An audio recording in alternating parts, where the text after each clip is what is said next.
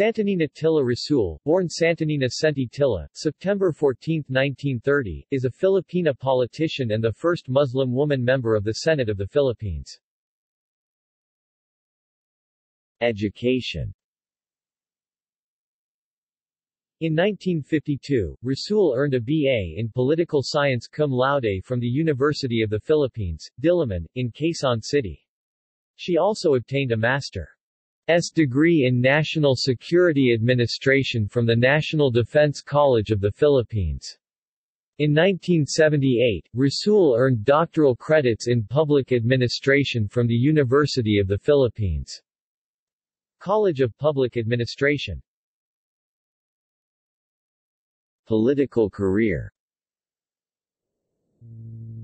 Rasul, together with Senator Leticia Ramos Shahani, was one of the first women senators in Congress re-established during the Fifth Republic.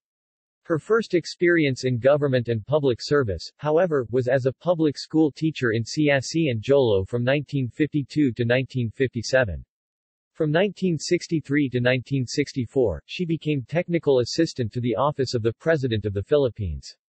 She has been an advocate of adult literacy and peace building for years through her affiliations to various non-government organizations. The political career of Rasul started when she became a barrio councilor of Moore Avenue, Jolo, for 2 consecutive terms, from 1960 to 1961 and from 1962 to 1963. From 1971 to 1976, she was a provincial board member of the Provincial Board of Sulu.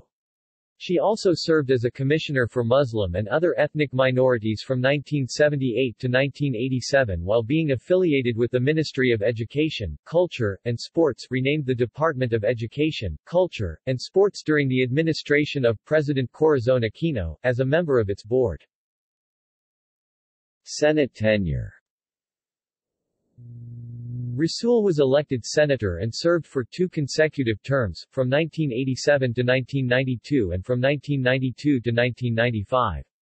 As a senator for 8 years, Rasul authored, co-authored, and/or sponsored important legislation concerning women's rights, Muslim affairs, family, and gender equality.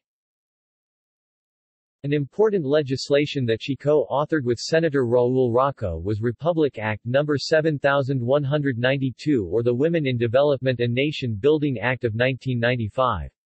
The act outlawed discrimination against women, opened the doors of the Philippine Military Academy to women, and mandated that a substantial portion of government funds at all levels be used for programs that would benefit and develop women's capabilities. She also sponsored Republic Act No. 6949, the law declaring March 8 of every year as National Women's Day in the Philippines. Rasul was also the chairperson of such important Senate committees as Civil Service and Government Recognition, and Women and Family Relations.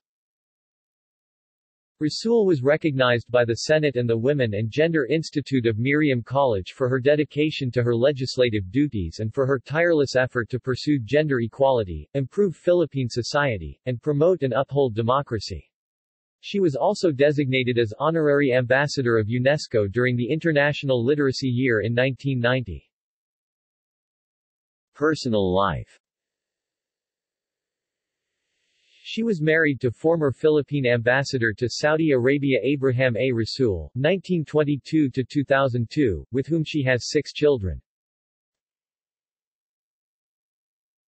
References. External links. Santanina Rasul's page on Senate's website.